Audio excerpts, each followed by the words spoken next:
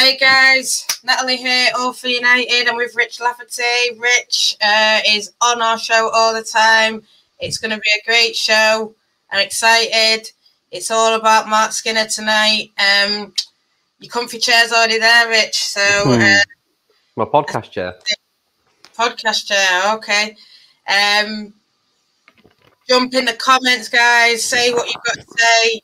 You know, nothing's off limits tonight. It's all about Marc Skinner and what we think about him.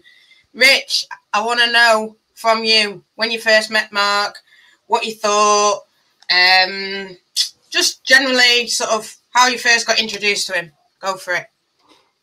I can't remember when I first met him. Excuse me. When I first became aware of him was obviously when he became the Birmingham manager at the end of 2016, start of 2017, when David Parker and Marcus Bignot, obviously Marcus, who was at Aston Villa at the end of last season, they left. Marc, I think at the time, had been working in the academy or with the development squad or something. Like he'd been involved with the club, and he came in as the first team manager. And it was interesting because, I mean, Birmingham for so long had been a really good team. Like, you know, they'd been one of the leaders. They'd had good players. They were challenging at the top of the league. You know, they won the FA Cup under David and Marcus, and it was a massive change. And it was a surprise at the time as well. I remember it. And, you know, Marc had big shoes to fill, similar to now in a way. And it was a slow start from what I remember. So when he came in, he had the spring series, which was basically a little filler where everyone played each other once, as we were transitioning from the old winter season, which ended in November, to the new summer season, which started the following August. So we had a little, just small series. I think a lot of teams treated them as friendlies almost, to be honest. And that was probably a good opportunity for him to start working on his squad. And then the transfer window opened, obviously, in the summer. And it took a little bit until they got to the FA Cup final during that spring series, which was, you know, a very good achievement for him in his first few months. I think they definitely beat Arsenal, and I think they beat Chelsea on penalties in the semi-finals. And in the league, it took a little bit of time. Like, you know, he had a very different style of play. He's very possession-based, whereas Marcus and David, it wasn't always. It was quite route one, get the ball forward, you know, not physical, but it was sort of defence first, whereas Marc wanted to be on the ball. And, you know, for a team that wasn't always used to that, it took a little bit of time. And after that, I mean, for what he had, and look, there's some good players. Don't get me wrong. That Birmingham team, you know, they had Ellen White, who was massive for them. You know, they had players like Jess Carter and Rachel Williams, and internationals as well. You know, Andrina Hegerberg was there for a little bit, Ada's sister, Lucy Staniforth, obviously, Ethan Mannion, Keris Harrop. You know, they had a really good team. Ann-Katrin Berger came in from PSG, but they were always so tough to beat. You know, I remember there was a spell, I think it was towards the end of his first season, they beat Man City, I think it was 2-0, Liverpool 4-0, Arsenal 3-0, and they were battering these teams, you know, and they were keeping clean sheets. And I just remember they were just tough. They were tough to beat. That's the one thing I remember. They played good football. They were based around Ellen White, you know, there's no doubt about that. She's got, I think, the Arsenal game when they won 3-0, I think she scored a hat-trick, and I think the Man City game, they won 2-0, she scored both of them as well.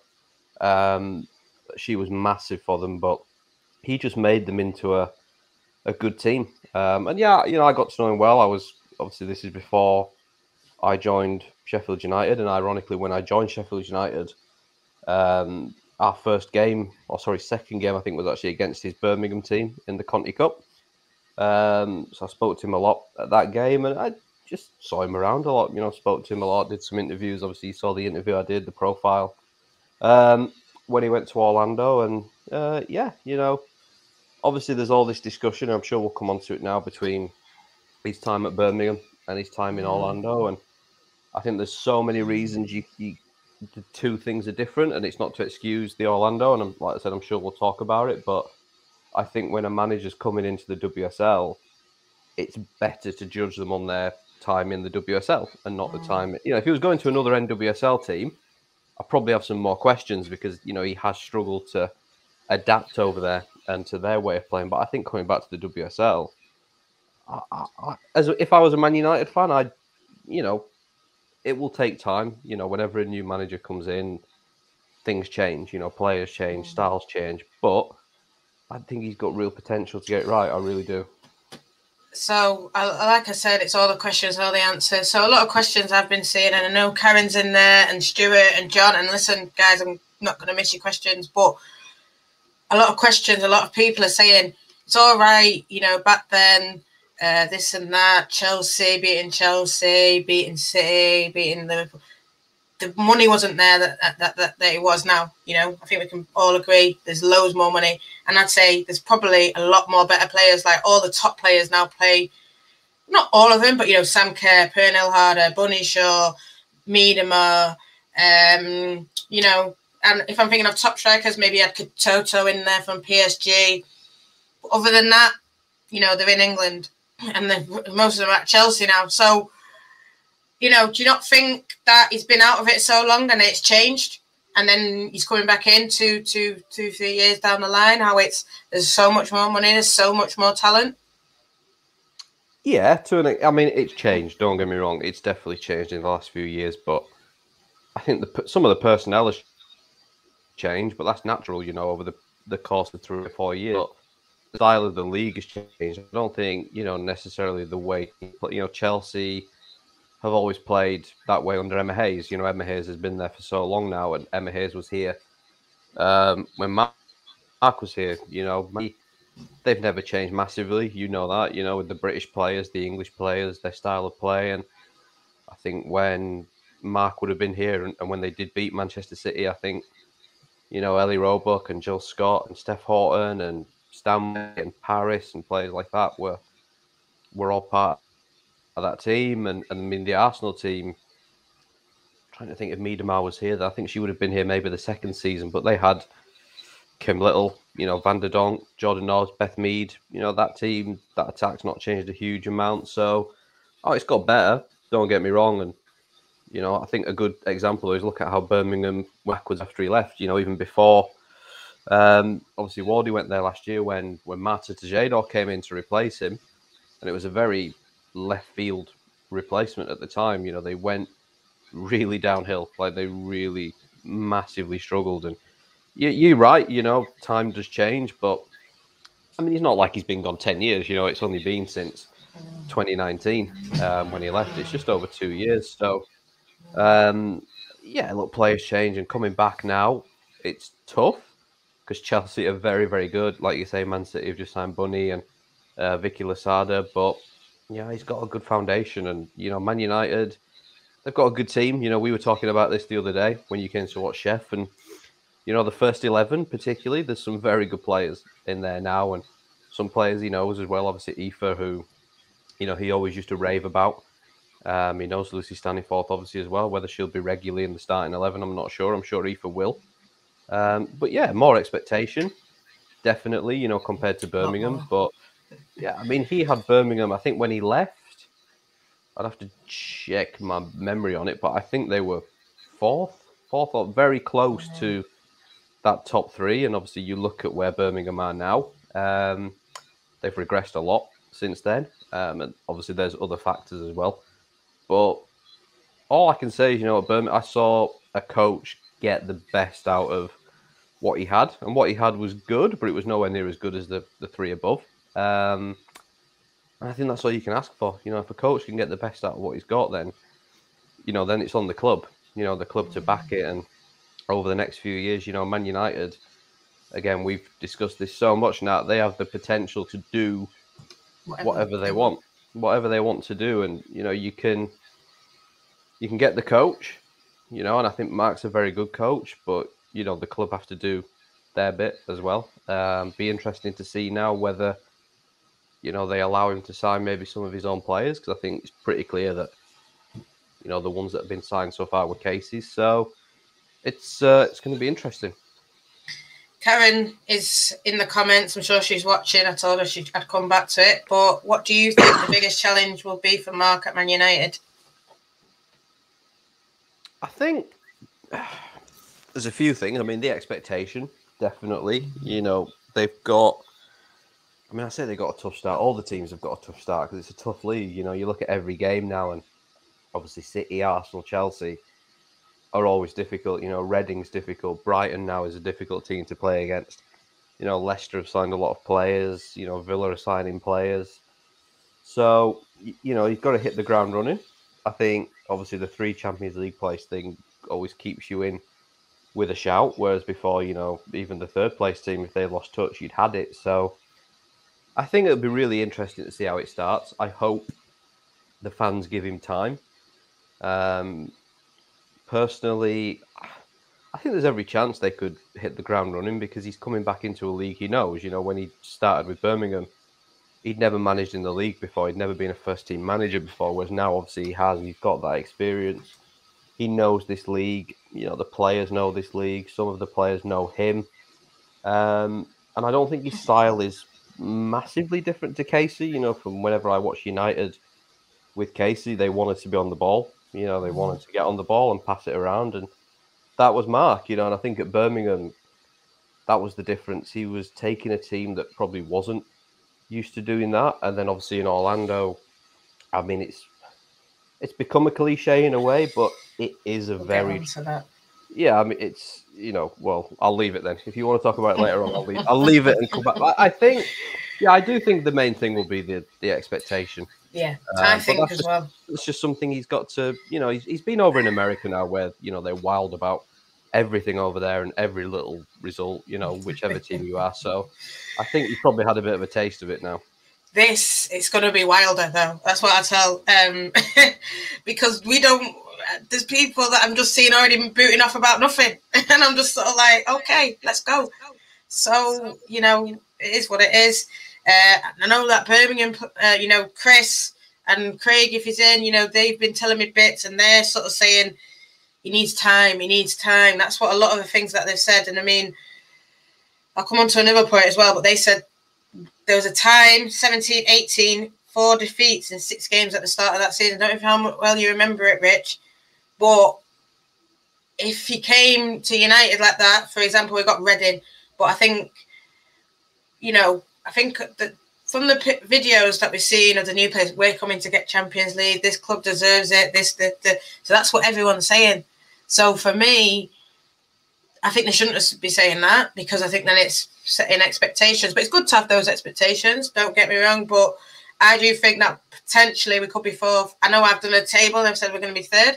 Obviously, I'm going to say that. But I just think with you know, with what happened, she's left and now he's coming in. So it's likely to be some, maybe, you know, bedding in. But I think we've got a good start. I know you sort of said it's difficult. It is difficult, but, you know, I'd rather have the start that we've had now than have Arsenal and City, like what we had a couple of years ago, or had Chelsea and this.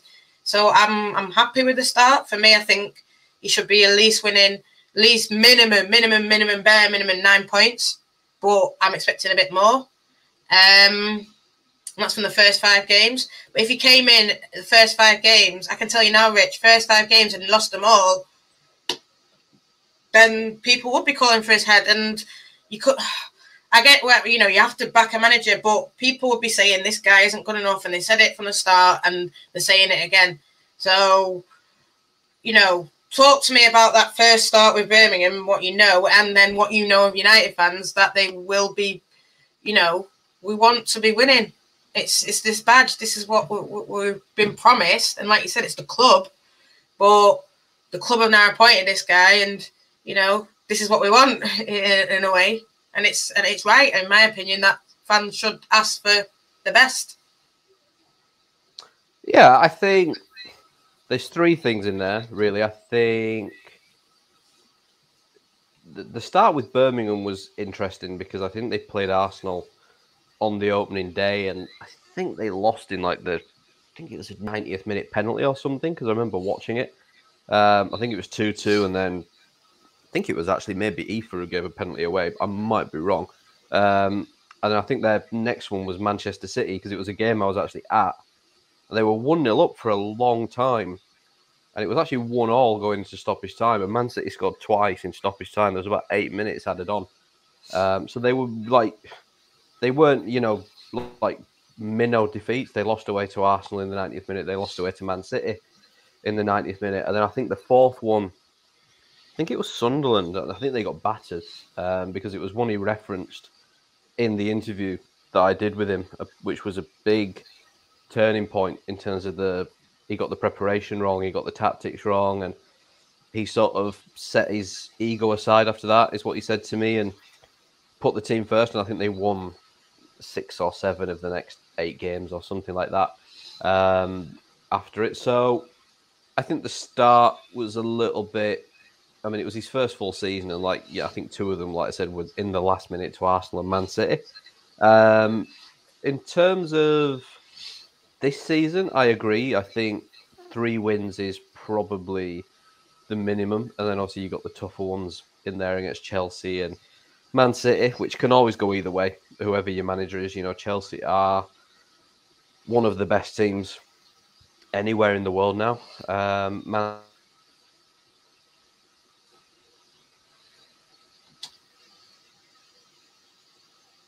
It's really tough, but they should be beating Reading, they should be beating Leicester. So I think as well, it's so difficult because you said about Champions League, and I think there's 5 teams realistically, and I don't think Everton will get it, but I do think they should be closer to challenging. I think that should be their expectation. I think it's a failure if they're not closer, having signed, now absolute established internationals like Natalie Bjorn and Anna Omvegard, Tony Duggan, Aurora Gali, Kenza Dali. They should be. It doesn't matter whether, it's Everton, they're not usually there. If you've got the players, you should be challenging. So I think there's conceivably 5 teams. You would absolutely expect Chelsea to be in there.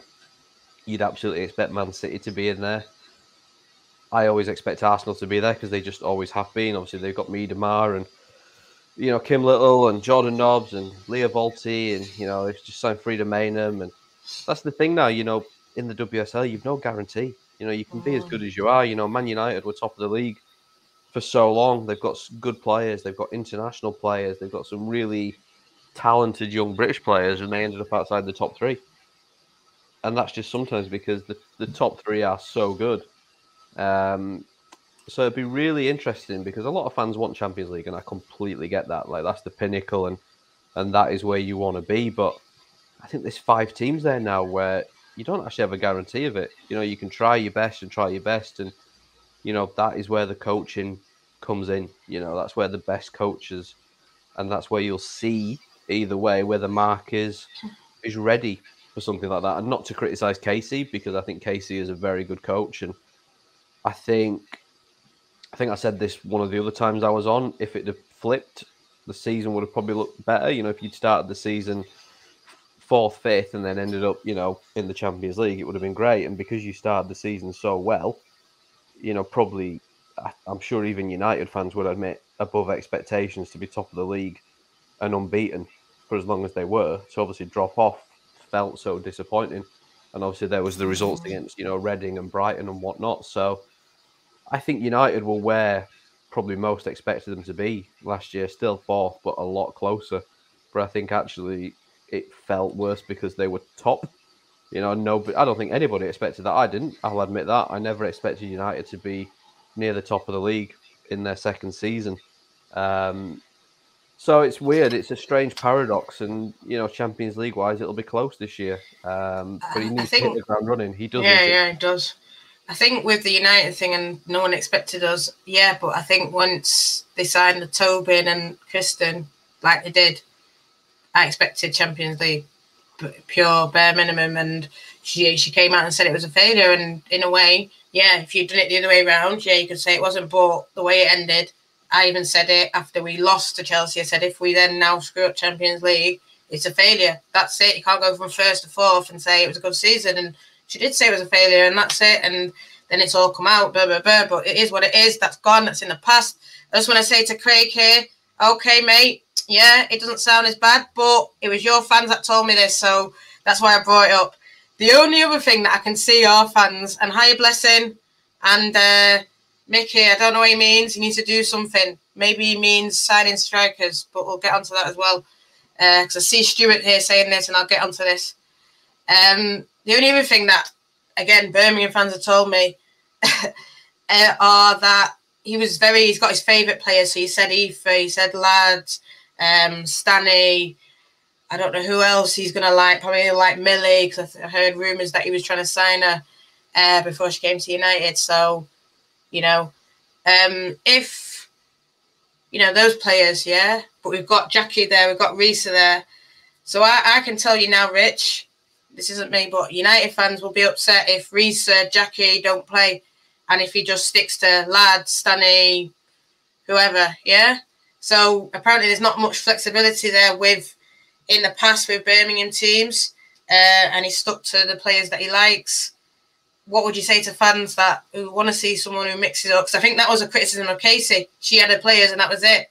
And she, obviously managers are always going to have the favourites, but if it's not working, you need to mix it up. You know what I mean? I think there's a really fine balance with it, because you have a team like Chelsea, but obviously they've got all the riches in the world. They can change their team.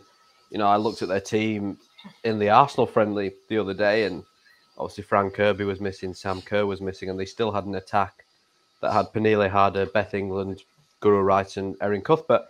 And it was like, wow. When you've got those sort of embarrassment of riches, you can rotate as much as you want. And then I think back to sort of some of the Man City teams that I've watched over the years, and they never rotated. There was such a long period where they never rotated, and it kind of worked for them, that consistency. So there's a balance in it. I think it's a different situation to Birmingham. I think at Birmingham, probably didn't have the depth, and I'd have to, off the top of my head, go back and look at what his subs benches were. But I think, the reason Aoife Mannion and Lucy Staniforth and Hayley Ladd, etc., Ellen White were mainstays in his team were because they were the key players.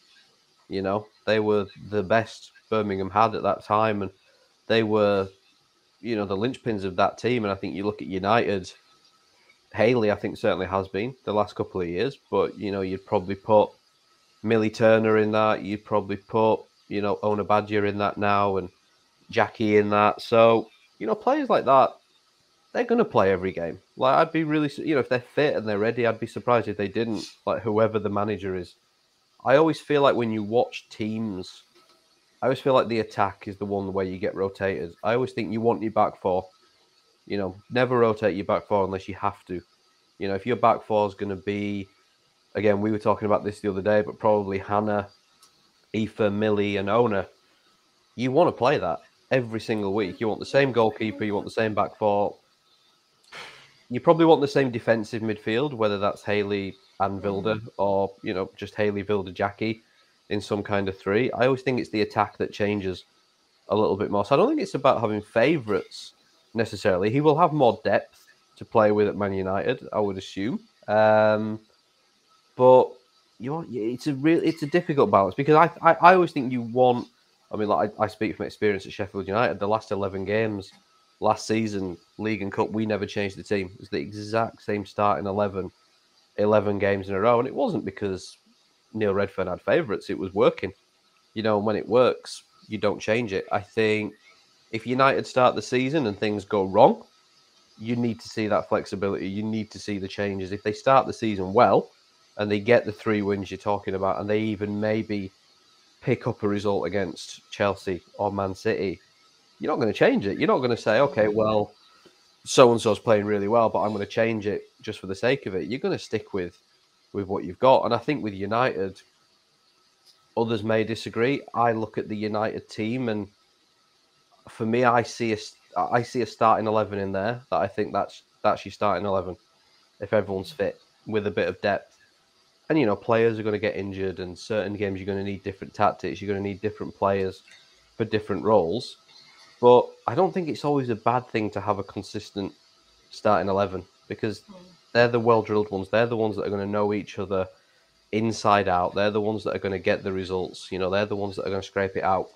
But it's a balance. Like I said, there has to be the flexibility. But I don't think it's a case of having favourites. I just think it's a case of making a team work. And United last year, through injuries more than anything, they lost a lot of players, in Russo and Heath, and Press was in and out, and there were others that got injured, and you have to change your team, and sometimes that unsettles things. I think if you went back and looked at, off the top of my head, United's team the first 4 or 5 months when they were top of the league, I bet there weren't a huge amount of changes from week to week, and that's what works. So I don't think it's about having favourites. I'm sure some managers do have favourites, in terms, but players they can depend upon. But the ones that play week in, week out, by and large, most of the time, are there because they're your best players.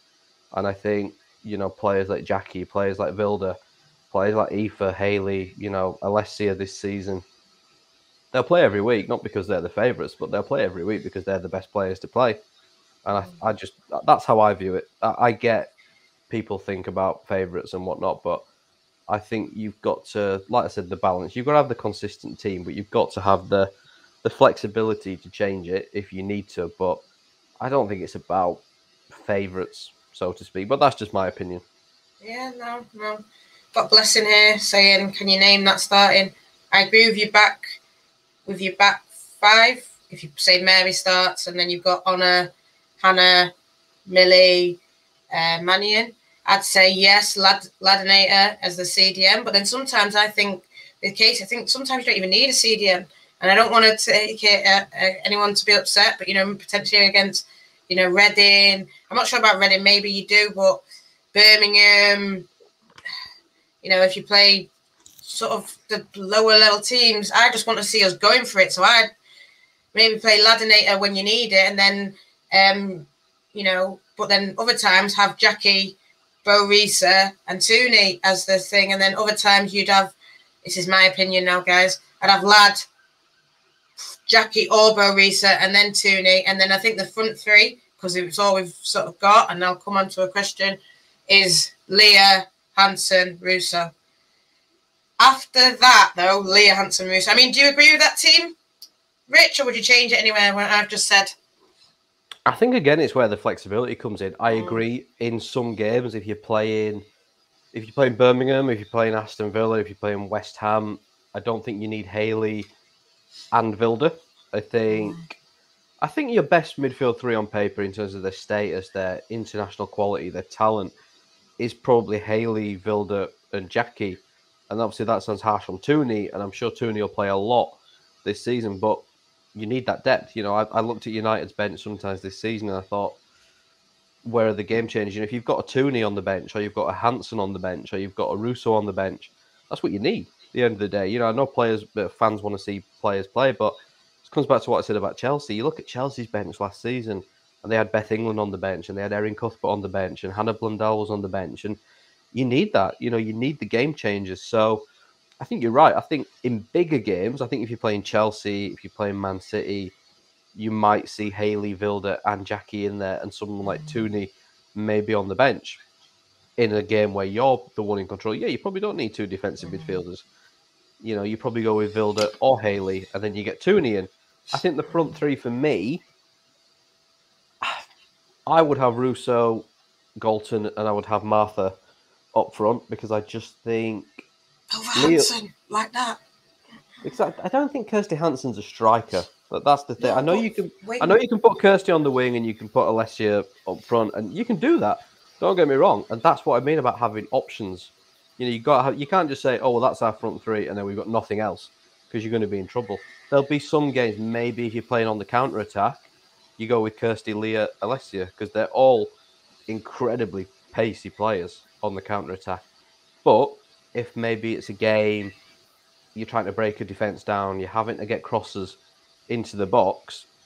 Leah, we saw that last season. She's unbelievable at getting to the byline, getting crosses in the box. Alessia can get crosses in the box. If I was a winger crossing the ball in, would I want Kirsty Hansen in there, or would I want Martha Thomas in there? I'd probably want Martha Thomas in there. She's tall, she can head a ball. It's different things for different games, and that's the point. You want your consistent starting 11, you want your consistent style of play, your consistent structure. For me, if I was playing against a team like Birmingham, or against Aston Villa, or against West Ham, or against Tottenham, like last season, you saw Brighton, teams that are going to come and defend. For me, you need a striker up there, not just an attacker who can maybe play as a striker. You need a striker up there, which is what Martha is. if you're going to be a bit back to the wall and you're trying to play on the counter attack and you need pace, you probably go with Kirsty Hansen and you probably push Alessia through the middle, or you put Ella Toon on. And that's what United need, though. They need those options, and that's what they've got now. And, you know, through unforeseen circumstances last season, they didn't, because Russo got injured, Tobin got injured, Kristen got injured, and they were kind of left with what they had. You know, Casey couldn't really change it game to game. Leah Galton obviously got injured as well. You know, they lost probably their first choice 4 attacking players.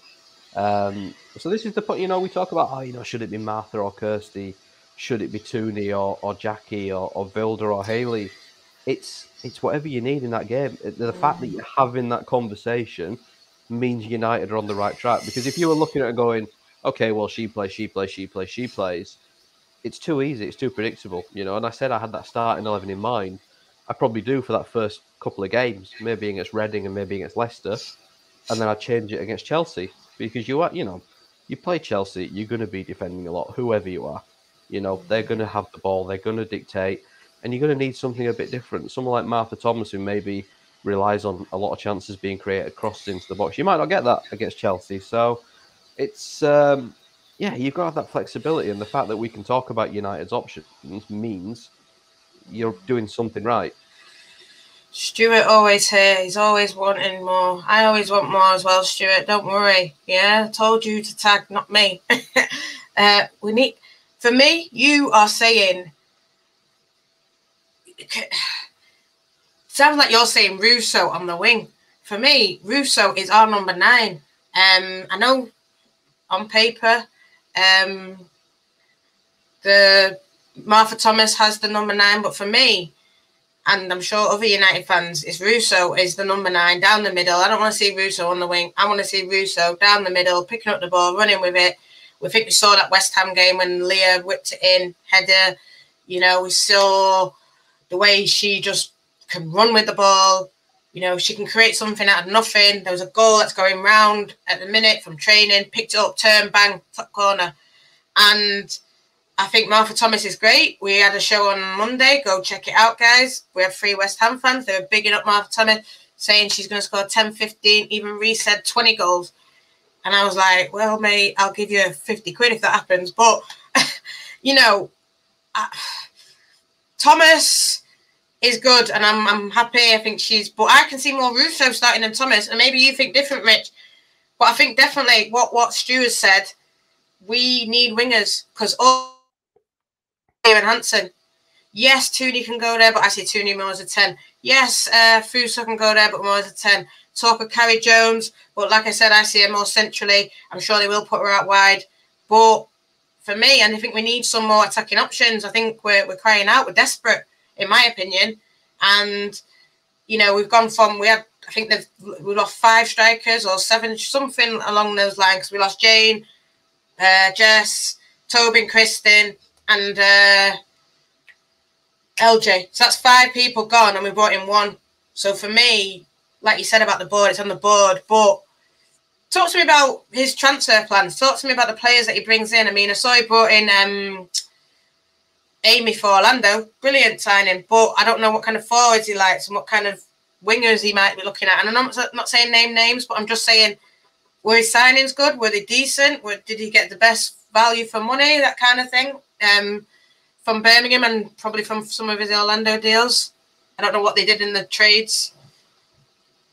Yeah, I think, well, I mean, NWSL is a different beast in terms of, like you say, the trades, the draft system, things like that. He took Taylor Korniak out of the draft, and she was very, very good at the start of this season. You know, in that, I think in Orlando, it was so strange. And again, I think I said this the other day. Obviously, they have Marta and they have Alex Morgan, but they're unavailable so much. And that goes for every team in that league, because they carry on playing during the international breaks, which, like, still staggers me to this day that they do that, because, you know, they're playing now during the Olympics, and like teams have got, you know, 2, 3, 4 of their like US internationals missing. Like Orlando are now playing without Morgan and without Marta, and like that has an effect. Of course it does. It has a massive effect. And obviously last year was so COVID influenced that they didn't even have a season. Of course, you know, when people say about his record, you know, he had a season, you know, where obviously you'd adapt into the league, and then last year they had nothing really. And obviously this year when they got the team together, they had Marta, they had Morgan, they were, I think, unbeaten their first 6-7 games. So I think he buys players who fit his style, will fit his team.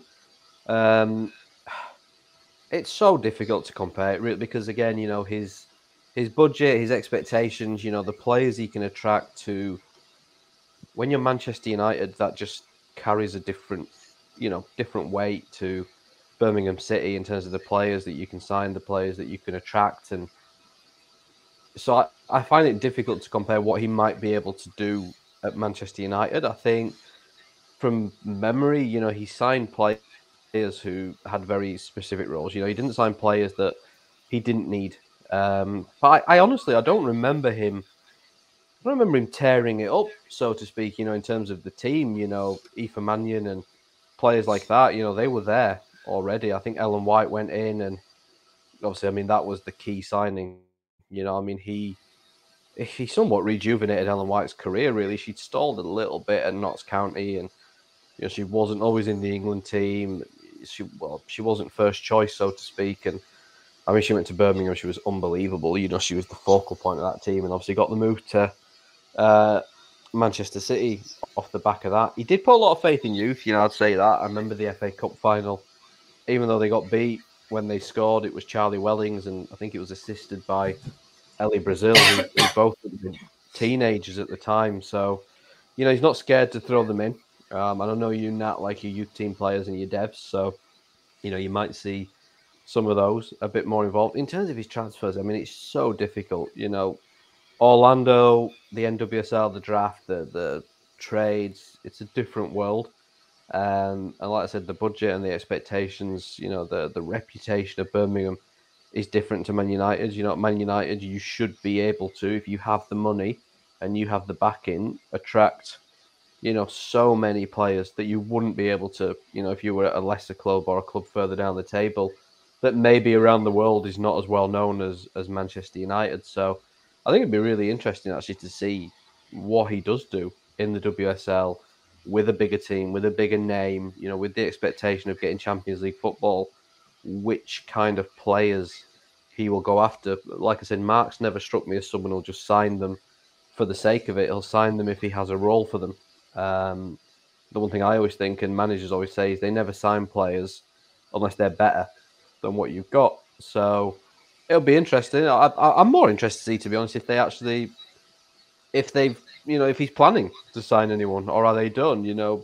I never read too much into Twitter accounts that much, but obviously United saw some fans in uproar that United were sort of hinting that their business was done. I haven't heard much either way, to be honest with you, but the last time I was on, I said United do things quietly, and there you go, bam, bam, bam, they announced 5 signings in the space of a week. So, I mean, he's got to get time to settle. I think he only arrived yesterday. I was told. I've no idea whether he's got to quarantine or I have no idea what the rules are on those now. It seems to change all the time, especially coming from America. So I don't know whether he'll just be straight into training and see what he's got, or whether it will be he can sign some of his own. The transfer window's open for another month. So I agree with you. I think they need more depth on the wings. If something happened again to Leah or to Kirsty or to Alessia or whoever, then you're in trouble kind of straight away. You're having to put players out of position. So I'd be a little bit surprised if he didn't want more, whether United allow that. Who knows? But I think he'll sign good players. I think he's smart. That was the one thing I always got with Marc speaking to him. He was smart. Like, he was very thoughtful about what he was doing, very thoughtful about his tactics, very thoughtful about his system. And the reason I posted that interview and that profile was because I genuinely think, not because of my writing or anything like that, I just think it came across in the way he spoke about football and about his team and about his players, that he will not just do things for the sake of it. He has a plan. And every manager should have a plan, of course, but he has a very specific one, and that comes back to why I think he needs time, because I in 2-3 years I might be back on here saying we all got it wrong. But I do think if he's backed properly and given the time, I do think he will get it right at United. Yeah, I do think if, well, I'm sure he'll come out and say, "Oh, I'm happy," but there's no manager that would just say, "Yeah, that's okay." So that's the end of that talk. Karen here again. Do you think we have the personnel currently to play the way Mark likes?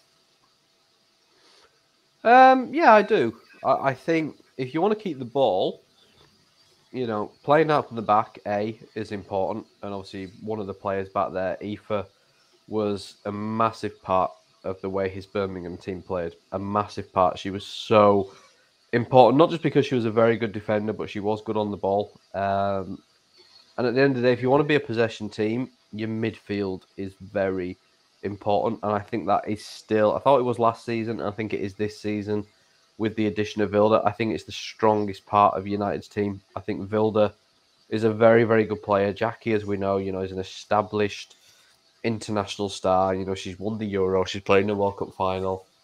I really rate Hayley Ladd. I said that at the time when they signed her. I thought she'd be one of United's best signings. And not to big that opinion up, but I think she was. I think she was excellent. And then you've got the depth in there as well. You've got Lucy Staniforth. You've got Ella Toon. You've got Katie Zellum. You've got a couple of youngsters as well that are pushing that midfield. So I do. I actually do think they have the personnel to play the way he wants. Like you say, the question mark will be the number 9. He had Ellen White at Birmingham, and as we've seen very recently at the Olympics, Ellen is capable of scoring goals all the time, and the onus will be on either Martha or probably Alessia, unless someone was to come in, that those two will be the players playing that number 9 role this season. And will they be able to, score the goals that Bunny Shaw will, or Miedemar will, or Sam Kerr will? And that's going to be the question mark. I think they definitely have the players. I wouldn't excuse poor passing or poor possession game in terms of his squad, because I think the players are there. I do. I think you have a midfield with Hayley, Vilda, Jackie. You should be able to get on top of most games. I think the question again will be, because I think the defence has improved as well. I think Aoife's a really good signing. I know some people questioned it. I think she's a great defender. And I like Hannah Blundell. I do like Hannah Blundell. And I think Bagley will push Mary Earps as well. I really think she'll push Mary Earps. I think the question mark is still up the other end of the pitch. But the longer that, if Leah's fit, I mean, Leah was unbelievable the first half of last season. If she's fit and she's at that level, because she scored a lot of goals as well as creating them, Alessia will keep getting better and better. I've raved about Alessia Russo for about 5-6 years now, since she was about 16. So all the potential's there. Is the depth there in all the positions compared to some of the other teams? Maybe not just yet, and yeah, I think, like I said, the question mark will be, will they score, especially in the big games when you come up against the top teams and the Magda Ericssons and the Leah Williamsons and the Steph Hortons, etc. Will Russo and Martha Thomas be able to cut it? And I think that's probably the big question mark at the moment for me. For me, I think, yeah, like you said, Russo. I even would put Hansen, Russo, Hansen. Like I said my front 3: Russo, Hansen, and Leah. Keep those fit throughout the whole season, but that's a big if. So you're just relying all on that, and then you can't do it for a whole season and all the competition. So I think it's criminal, and that might be strong words, but I think if he just goes in like that with up front, even if it's just one more player, someone who can play across all positions. But yeah, we'll have to wait and see. Craig is shouting out that he made Jane Moore really good signing. People are now talking about Rachel Daly, more signings. But I want to go back to where I said we were going to go, Orlando. Obviously, he came in Orlando. He was flying high at Birmingham, came in Orlando. Yes, COVID happened, but I think someone told me it was about 14 defeats in a row or something like that. Yes, COVID happened. No one's denying that COVID has messed up our season, just because of Christmas. And we had to move to training ground, talk about no toilets, no showers. So listen, but to say 14 games or 11 games or however many games, that's not good enough. That's unacceptable. The end. There's no, for me, I see people saying, oh, well, this, oh, well, Alex Moore, oh, well. Don't make excuses for a win percentage of 34%, because there's no excuse to be had. It's not good enough, period. And that's why Orlando fans are celebrating that he's gone, because they think he's no good, arrogant. I mean, I've spoken to people who watch the NWSL. They're saying you might have a style of playing, but if you ain't got the players to play it, but he does at United, so that's probably a tip. But if you ain't got players to sort of control the midfield, why are you trying to play like that? Why are you not a good enough coach so you can do different things, or, you know, try out different ways? Or, you know, if Alex Morgan's only turns up before the Olympics, why not do something different with her? Why not try and get the best out of her? We've seen with Ollie gets the best out of Pogba, Jose couldn't. So now even all the girls are coming out and sort of slagging him off, and I get why they're doing it. I would do it too. I'd be all behind it. Oh, we feel the best that we've ever felt. This is, you know, all that kind of swagger. And fair play to them. I think go for it. Of course, slag him off.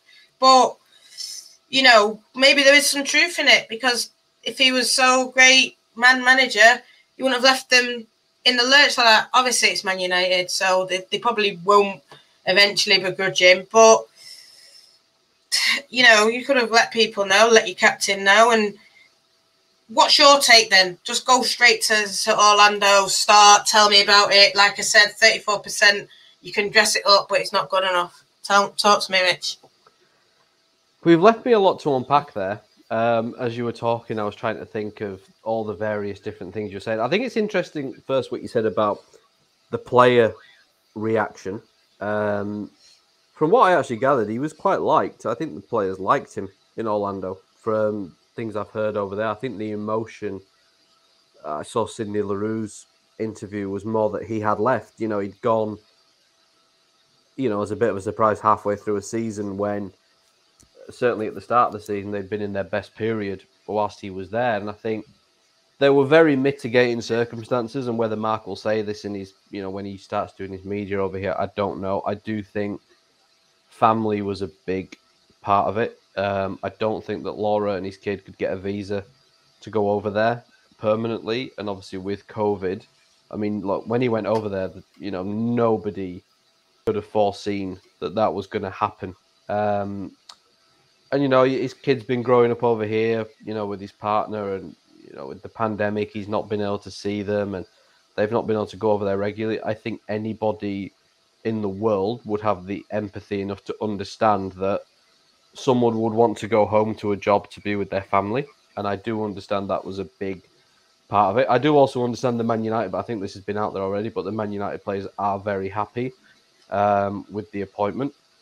I think in terms of his results, yes, it was. I think the first season was poor, and I think you're right in terms of, yes, you can say there was no Marta. I think Marta played, I think, probably about half the games first season. I don't even think Morgan played that. I think Morgan played about 4 or 5, I think, in that first season in what is a 24-game season. So you do have to adapt. But I can also understand the manager going over there and say, well, look, this is my style of play. This is how I want to play. We're going to have to stick with this. And I think there's that lack of peril in the NWSL as well, because you don't get relegated.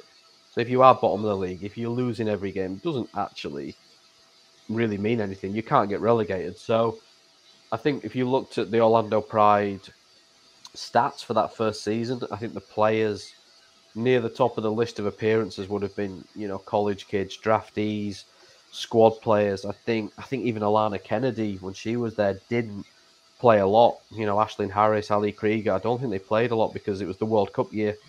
A lot of them were with the US team. Marta was obviously with Brazil. I think Zadorsky was with Canada. You know, Kennedy would have been with Australia. So they had a very, almost a backup squad. And then obviously last year was just it was just a write-off. Obviously, they had the Challenge Cup. They had the spring series, not the spring series, the fall series after that.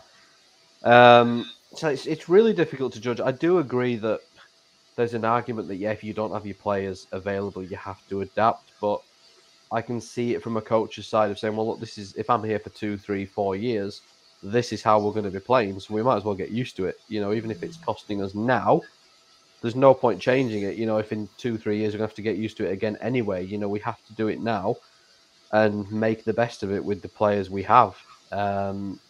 I'd be interested, actually, now that you mentioned it, to go back and look at which players did actually make the most appearances in that first season in 2019, because I would wager a lot of the key players were a long way down the list. And again, that is one of the quirks of the NWSL, that even when there's a World Cup, they just carry on.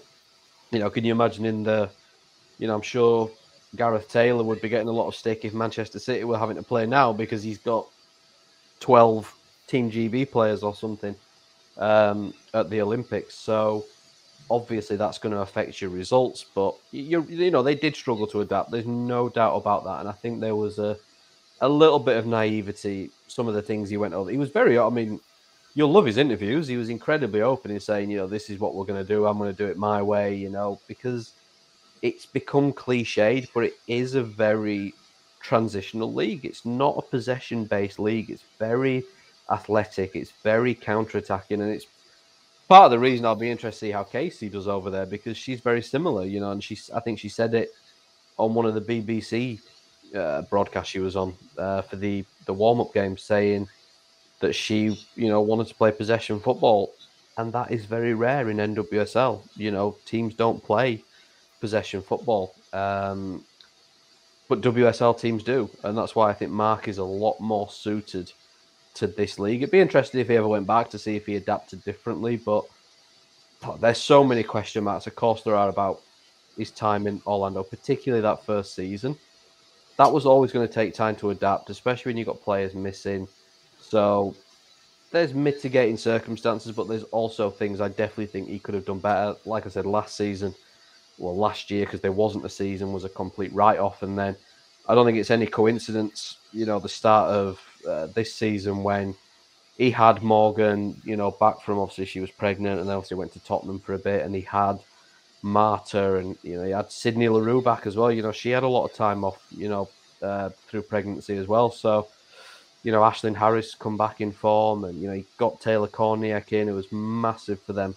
First half of the season, brought in Ali Riley, obviously then brought in Amy, like you said, right at the end, just before he left. So the team changed a lot. He started to mold his team together, and the results did start to come. And yeah, there's so many.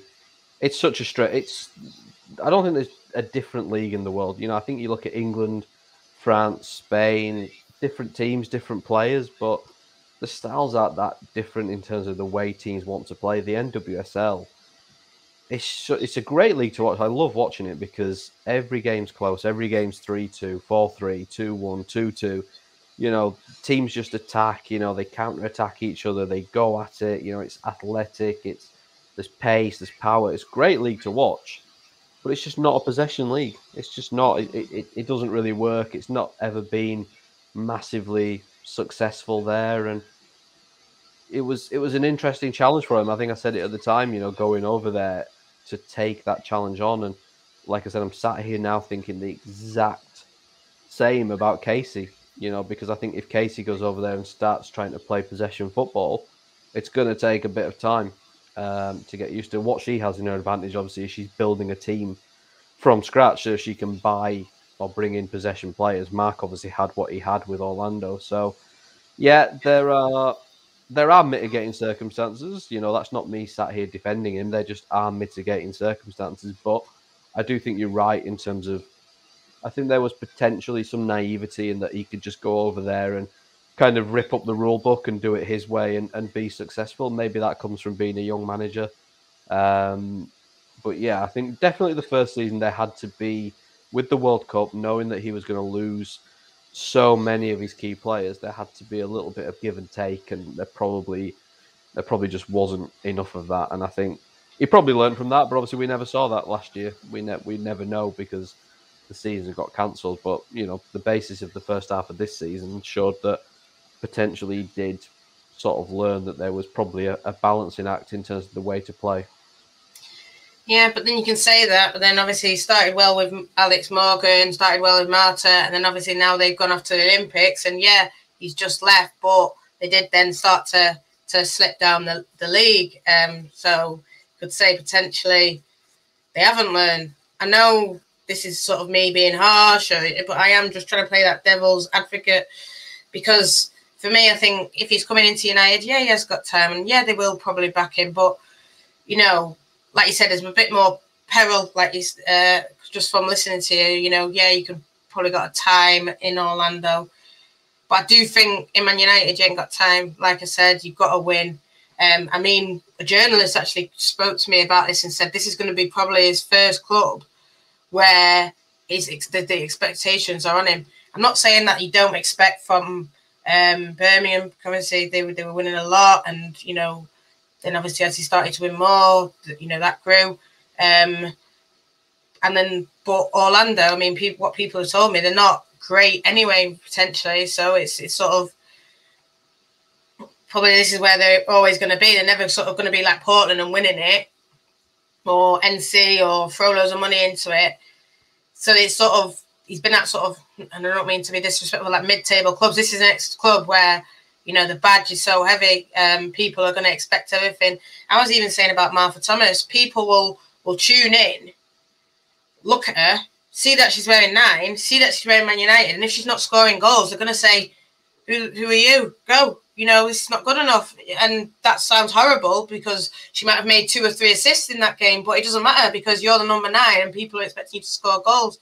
So people are going to be tuning in and watching Man United versus Reading, expecting them to win because it's Man United. And I don't think he's well, I don't know, you know him better than me, Rich and Craig and everyone in the comments, but no one sort of, like you said, with Orlando probably had that bit of time, whereas now it's sort of everyone's expecting big things, and you have a sink or swim. And I think Casey probably didn't even expect the expectations that came with the fan base, that came with the club, that came with the shirt. You know, yeah, they messed up in the end, but even she was saying stuff like, "Oh, I failed," and you know, this is what we expect. And I never knew the fans would be so not harsh, but so raw in that, you know, we went and lost in a friendly and people were booting off, you know. So, but that's because everywhere you go, people want to beat you. Everywhere you are, they want to win. They will put up 110% against you more than they will, you know. That second win comes out when Man United come to town. You know, everyone's ready. You'll know it, Rich. So, you know, do you think he's ready for something like that? Well, again, you give me a lot to unpack. You gave me a lot too. I think, I think just going to what a few people in the comments said about Alex Morgan and LaRue and whatnot. Morgan was bad at club level for a long time, I completely admit. I think she did score 4 goals in the first 4 or 5 games this season. She was massive for them at the start of the season before she went off on international break. And as Craig and 1 or 2 others said, Sydney was pregnant the whole 2019 season, and then last year they didn't play the Challenge Cup because of COVID, and they had COVID outbreaks and whatnot. I think in terms of the mental side of it, like you say with Man United fans, it's funny because he got quite accused when he first went to America that he was quite arrogant. I don't think he is. Knowing him, I don't think he's arrogant. He's confident, I think, in his own ability. I don't think he's arrogant. But he did go over there, you know, and he started saying, I'm going to do this, I'm going to do that, we're going to play my way. And American fans were like, whoa, this British guy's coming over, like, never managed in this league, saying all these things. But to me, that shows there is a mental resilience there. I think actually United fans would like that. If he comes over here and says, yeah, I'm going to do this, I'm going to do that, I'm going to do it my way, we're going to play this kind of... I think that's what you want to hear. You want to hear someone who... There's a line. There is a very thin line between being assured and being arrogant. And I don't think Marc is arrogant, but he's very assured of what he does. And I think that's what United fans need. I think as well when it does actually start, and, hopefully with fans back in stadiums and things this season, I think you'll take to him very quickly. I'm sure you've seen, or some United fans will have seen, the videos of him marching through the streets on the way to Orlando games with the flares and wearing the scarf and things like that. I mean, you don't see... Can't remember seeing any other manager in women's football that marched to a game with a set of supporters. Whether I can see that in Lee Sports Village, I'm not sure. It's a different kind of environment to Orlando, but I think he says and does all the right things. I don't think the mental side of it, from knowing him, I don't think he'll be too bothered because I think he trusts himself. As someone else has just said, yeah, he talked about creating art. It is a little bit of a weird way of talking about when it's football, but that's just the way Marc is. Like, he's very... it's difficult sometimes because I've done it. You know, you write things, you say things, and people that don't know you, they take it out of context a little bit. You know, the Americans didn't know Mark. He was just this guy from Birmingham, turned up to their league. No one really knew who he was. But for me knowing him, or for the Birmingham fans knowing him, saying you're going to create art's not an arrogance. It's just the way he is. It's just the way he says things. And it probably wasn't the wisest thing. I think if I was his PR advisor, I might have told him to tone the language down a little bit going over there for the first time. But I think he trusts himself. He backs himself. How he'd react if he starts getting booed in the stadium and, you know, abused on social media, I don't know. I think that did happen quite a bit at Birmingham in the early days from one or two fans. And it certainly happened at Orlando. So, you know, it's probably something he's got used to. You gain that resilience. I think that's the same with anybody. You know, when I first started writing about women's football 10 years ago and you get abused, you know, it's hard to deal with. 10 years on now, I just sort of brush it off because you get older and you get more experience. I think that's the same in any single job. I'm sure it's the same for you, Nat, in your job, that you start to brush it off the more that you get used to it. So, but every time I spoke to him, I always saw a manager and a coach that trusted in what he did. And I think that's the biggest thing. The other biggest thing is, of course, you've got to get your players to trust in that. And he does have those few players there that really know him. And I'm sure they'll be telling the other players about him and what he's going to do and what he's going to be like. So I think what this has made me realise, Nat, to be fair, is it's a big step into the unknown because he's still a very young manager. The first time Mark became a manager was 4 years ago. And he's been, you know, in a lot through that, you know, in terms of Birmingham, FA Cup finals, you know, leaving to go to Orlando, then the COVID period. But he's only been a manager for 4 years. It feels like a lot longer, I have to be honest, now that I just said that. But it is only 4 years. You know, he's only been a manager a year longer than Casey. You know, so the Birmingham thing, it's so hard to relate to Manchester United because it's a different ball game. And that's not to disrespect Birmingham. They were a very good team at the time, but the brand, the expectation, like you said, the players that they could attract. Orlando was just, again, a very different ball game, different team, different style, losing a whole season to COVID. I think now is the opportunity everyone will get to see where Mark's potential is. Is he going to, like you said, sink or swim? Is he going to become a very good coach? Because I think this is the first time, hopefully now, fingers crossed, COVID behind us and all that, you know, we can get a proper season going and have fans back in stadiums and not have interruptions and postponements and things like that, where you've got a good team, good foundation, budget, international players, where they're not going to disappear, you know, for half the season to a World Cup or a CONCACAF tournament like happens in America. You'll get the answers now, you know, because I think, like I said, he's still so early in his coaching career. It's a big job, but I know people say that Man United took their time and things like that, but I'm sure it was a very diligent process to find their manager. And I'm sure they spoke to people, players, coaches, you know, whatever about Mark. You know, any club would do that, let alone a club like Manchester United. So I think the fact they've appointed him says a lot. It says a lot about his coaching ability. But this is going to be the opportunity now to really see it, because I think there were mitigating circumstances. This is a step up from Birmingham. If he was going straight from Birmingham to Man United and you took Orlando out of it, you'd be saying it's a step up. It's a tougher task. You throw Orlando in and everything that happened over there. I think it's going to be so interesting. You get that split opinion now because it's hard to judge. It's hard to judge Birmingham compared to Man United. It's almost impossible to compare Orlando Pride compared to Manchester United in completely different leagues. And you have that split now. I've seen people on Twitter saying great appointment, you know, really looking forward to seeing how he does it. And I've seen the fans, some people saying Skinner out before he's even turned up in the country. So I think my view has been, and I'll stand by it, whatever happens, I think it'll be a really good appointment. I really do. Other people don't. That's absolutely fine. But I think the interesting, you know, maybe a lot of Man United fans maybe didn't see him at Birmingham, you know, because as he left, United were coming in. And, you know, with that, a lot of new fans. I'm not saying all, I'm sure there's a lot of Man United fans that did watch women's football when Mark was at Birmingham. But maybe some have only seen Orlando. Maybe some are only aware of Orlando. And stats at Birmingham don't tell the whole story. You know, you're not expected to have a humongous win percentage and be bringing home trophies and things like that. I think he got the best out of Birmingham for me, to have them fourth in the league, FA Cup final. I don't think you can do any more. You know, obviously, like, I know Wardy very well, obviously, and you know, I've worked with her.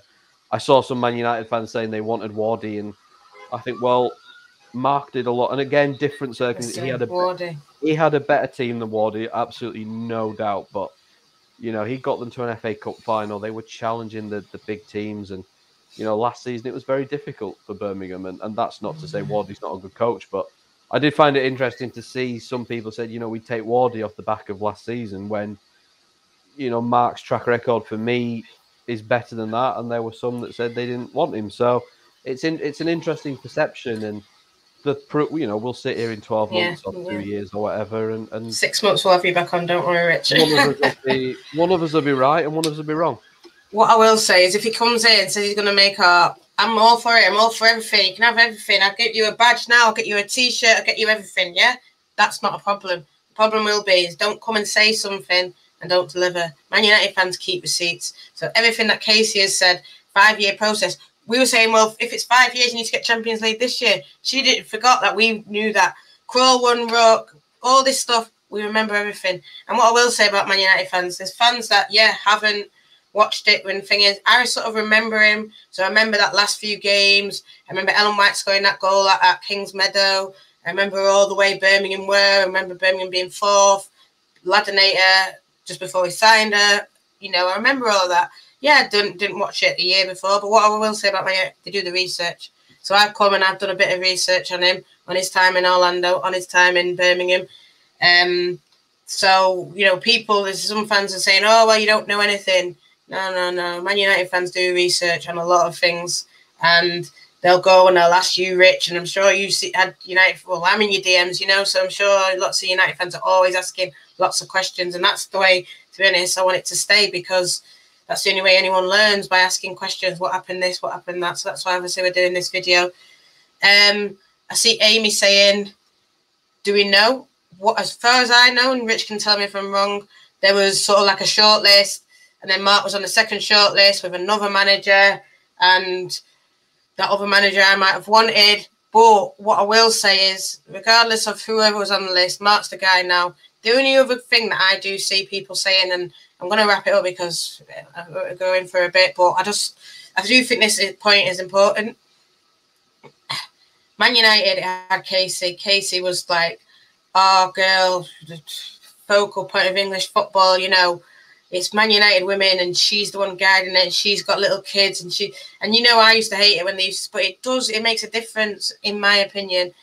And I know a lot of people are upset that Man United women's team is now got a man manager. I'm not saying there's anything wrong with a man manager, but you know, women's football, you do want to see more women given a chance. So that's why, in a way, I do think Wardy and Skinner is the same, because when I look at Wardy, and I'm going back to Sheffield days now, I think the way she makes you feel, and I'm just a fan. I was never interested in anything, but the way I don't know, it's the aura, it's the thing about her. She cares about her players, and that reminds me of Casey. But I think she's better in what she's done at Birmingham, and now what she's doing at Villa. For me, I think potentially her transfer dealings would be better than Casey if she got a bit more money. Wardy, yeah, she makes mistakes. She made mistakes at Sheffield. She made mistakes at Birmingham. But then what is he just gone and done the whole season at Orlando, you know, before COVID? So I am a bit disappointed that, and I do understand why people are disappointed it's not a woman, because I do think those things are important. Not saying that he can't be a man. Of course, I'm going to get behind him. But for me, I do think a Wardy would have been good. A name that I put up before, Maria Pry, what she did at Levante, very, very, you know, good. Basically, they were second. I know Real Madrid finished second, but to go against Real Madrid and get to the final of the Cup and, you know, only lose by a small margin against Barcelona, great. I think Ria Goijal, I can't say her name, but the Juventus coach, what she did at Juventus, where she built that team up, etc., etc. Those women, for me, and then I look at Marc Skinner, and I don't know everything, but I do think there are better options than Marc Skinner. I'm fully behind him, but I'm not going to sit here and say, oh, he's the best guy, he's the number one manager. Maybe when he starts winning and we play City, yeah, I'll come to you, Rich, and I'll say, oh, he's the best thing since sliced bread. But at the minute, looking objectively, there's better people there, and there's women manager who would have been fantastic. What's your views just on that before we go, Rich? I think. I mean, obviously, you say about Wardy being passionate and whatnot. Like I said, I think if there's any manager that will get the fans passionate, it will be Marc. I think he's got that. If there's, to be fair, if there's one manager I could imagine what Marc did in Orlando in terms of the marching down the road with the fans and having the flares and the scarves and whatnot, it's probably Wardy, to be fair. But I think Marc will really. I think, I saw you touch the badge, when you said about Wardy. I think Marc will get that. I really do. I think he's got that passion wherever he goes. In terms of the wider point, it's a difficult one. I mean, I've always come from the side of things that it's the best person, whoever, and football clubs definitely come from that because they want to win. Winning makes you money at the end of the day, and that's what football clubs are about. So they want the best person. For me, if the best person's a male, it's a male. If the best person's a female, it's a female. Either way. And I get it. I mean, I'm always wary of, and I think we've seen it sometimes for me in the England youth teams as well, but I think even in women's football domestically, maybe sometimes women pushed into jobs maybe too early, maybe jobs that they weren't ready for. And to be honest, I've seen it with men as well. So that's kind of what I don't think people should ever be put in jobs unfairly based on who they are or what their gender is either way. I think it should be, if the best person for this job is a female, hire the female. If the best person for the job's a male, hire the male. Maybe that's a bit old-fashioned. Maybe I get shot down for it. I don't know. But, if they've deemed that Marc is the best person for the job, then he shouldn't not get it because he's a man, and someone else maybe inferior shouldn't get it because they're a female. If there was a female involved in the hiring process who was better than Marc, she should get the job, and obviously you mentioned Rita and Maria and whatnot. Obviously Maria's gone off to, is it Chile, I think now? She's managing down there. Rita's still in Italy with Inter. But yeah, it's difficult getting foreign managers over here. There's not been many. Pedro Losa, obviously, has gone to Scotland. He was here. But outside of that, a lot of British coaches, Australian, things like that. You're not seeing many from Spain or Italy or France or things like that. There's the language barriers, and I don't think Maria. I spoke to Rita once or twice before. She does speak a little bit of English. I'm not sure. I don't think Maria speaks any, if a little bit. That it's not the worst thing in the world, but it's difficult when you've got a largely British speaking team and your manager doesn't speak any English. It's not ideal. So. Yeah, there's all kinds of factors. I get people saying they want a female coach. I do understand that, but I think anybody, you're hiring anybody, if at any job in the world, whether it's in football or whether it's in my job, at a newspaper or a magazine, there's a lot of women's journalists now, a lot of female journalists, and they're getting jobs because they're good. For me, it's any business owner, any chairman of any company in the world, they want the best person. Because the best person is going to get the best results, and the best results gets you trophies and it gets you money, and that's what clubs want. So for me, that's how it should always be. If it's a female, great. If it's a male, it's a male. Just the one quick question from Craig. Do you know if that affects it, Mitch? Foreign managers, Brexit? I'm not sure. I haven't heard any. I can't imagine it would, because the player rulings are based around very specific things like international caps now and things like that, and obviously that doesn't apply to managers. They don't have caps or anything like that. So I don't think so. I mean, they'd still have to, obviously, depending on where they're coming from now, have visas and things like that. Obviously beforehand you didn't need a visa, obviously, from EU countries and things. So potentially it's a little bit more difficult. I don't think it affects things as much as it would with players. I think with players, particularly younger players now, I saw people talking about, obviously, Barbara Banda during the Olympics. I don't see any way she could potentially come to England at the minute with the rules. I don't think it'd be the same. I don't think it'd be the same for managers. There's a player, I don't know if you know her, Rich, and I'm going to wrap it up. I promise. Hayley Bajaga, she's from Malta. She's 18, and she's a quality player. If anyone's ever seen, I don't know what team it is if they're playing green in Italy. Do you think that would affect someone like that, getting someone like that? I'd say she's better than on the even Navarro level. I think she would come straight over because she's Spanish national team. But, you know, from what I've seen of her, she's really good player. Or Hannah Bennison from Sweden. Do you think that would affect? But I suppose she's playing for Sweden. Yeah, I think Bennison would be okay because of the league she's playing in, the fact that she's a national team player, and she will have played a certain percentage of their games. With Hayley, she's playing for a team that's well down the rankings. She's in a decent league, but it's not completely fully professional, and obviously she's not in one of the top teams either. She's not at Juventus or AC or Inter or anything like that. I'd have to check the rules. I'd have to go through them all. I don't think Hayley would be able to come to the WSL at the minute. I agree. I never saw the need for it, but obviously Brexit has made things very complicated. I think it's daft to turn away, you know, best foreign players who can come to England.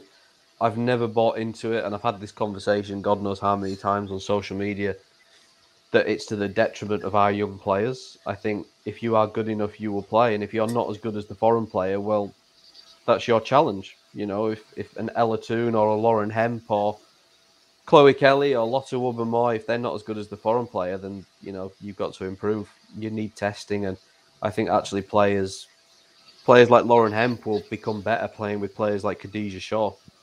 You know, players like Wubben-Moy will become better playing with players like Frida Maynham, and, you know, the Chelsea youngsters playing with the players they do, you know, Harder and Sam Kerr. And, you know, I think you look at the England team at the minute, the young players coming through, the Hemps, the Kellys, the Toons, the Millie Turners, the Wubben-Moys, whoever, the Russos, they're all playing. You know, they're in the team because they're good enough. And I don't think the influx of foreign players has affected that. If you're good enough, you will play. And if you're not good enough, then you're not going to be in the question for England anyway. So, you know, for Hayley Bajaga or Barbara Banda, whoever, even Navarro came over here, if they're better than the English players, then those players aren't going to play for England anyway. You know, that's as simple as that. And if they're not as good, then they're the players that will go on and play for England. So I've never bought into it that it has an effect on the England team. There's a lot of other factors that have more of an effect on how England perform than that. I think right now, this moment in time, I don't think there's ever been as much good English talent coming through. I think you look at the exciting young players, and you look at, obviously, even further down now, the ones that are knocking on the door, the LJs, the Ebony Salmons, the Jess Parks, you know, some of the ones you would have gone and seen in the 19s last week. There's some very, very talented players. And they'll play because they're good enough, you know, and they're the ones that will play for England. And if you're not playing for England, it's not because of other people, it's because you're not good enough. So the fact that we can't attract those top young foreign players now, maybe from less established countries, i.e. Malta and Zambia, is a shame, in my opinion, because I want to see the best young players come over here. I don't want to see them go elsewhere. Yeah, no, I agree. And, you know, talking of young 19-year-olds, I know where Rich will say Lucy Watson, but obviously our Annie Hutchinson just joined, made the winning team today. So what can you say? Thank you, Rich, so much. I know we've been going on 20 minutes more than probably what I should, but it doesn't matter because I think we've said what we need to say. I think all the questions, well, I feel like I've just been asking you a lot of questions. You've obviously been answering, so I'm really grateful. I'm sure everyone who's watched is grateful. I want to remind everyone tomorrow it's me and John again, and we've got Catherine Battle, or I don't know, Bate or something like that. She writes for the Daily Mail. She worked for other places. She's the one who first linked Karen Simon to us, the Australian. So we'll talk a bit about that. Is that a player that United are going to look at? Is that a player that Mark likes? Where does she see United going now? Craig's just shouting you out. Thanks for coming on. No, really, we do appreciate it. Drop a like on here. Obviously, we've been nominated for the FCA I don't even know if I said it right, but just, you know, it's on our pin post. Check that out. Retweet that. If you like this content, tell us what you want to see. Sure, Rich will come on again during the season. Rich, is there anything you want to say? Where anyone can find you or shout anything out? No, I think if anybody wants to follow me, man, now they probably do. But yeah, just thanks for having me on, Nat. I'm always happy to come on and chat. So it's I don't mind running over time a little bit. It's okay. Thanks for shouting out to Lucy as well. Yeah, it's okay. I always shout out to everyone. And Courtney Suit and Kurt. Go check her out. Go check out Sheffield if they're your way. She's way past the under-19s now. Yeah. But listen, guys, thank you. Yeah, tune in tomorrow and then obviously throughout the week. Thanks, Rich. See you later, guys. No worries. Thanks, mate.